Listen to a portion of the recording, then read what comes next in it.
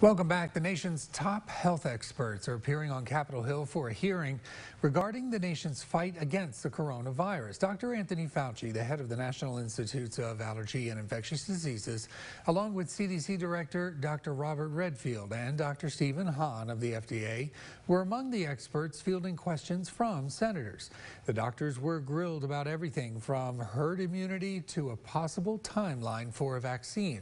The hearing becoming combative at times as some senators appeared to challenge or discredit those doctors.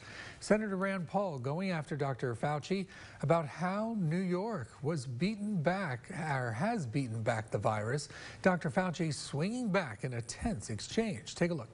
Or they've developed enough community immunity that they're no longer having the pandemic because they have enough immunity in New York City to actually stop. I challenge that, Senator, because I want to, please, sir, I would like to be able to do this because this happens with Senator Rand all the time.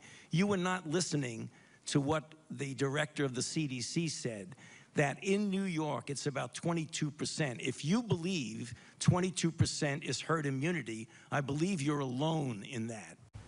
Senators also pressing the doctors on when the United States can expect to see a widely distributed vaccine. All doctors appear to be in agreement that it will be well into next year before that happens.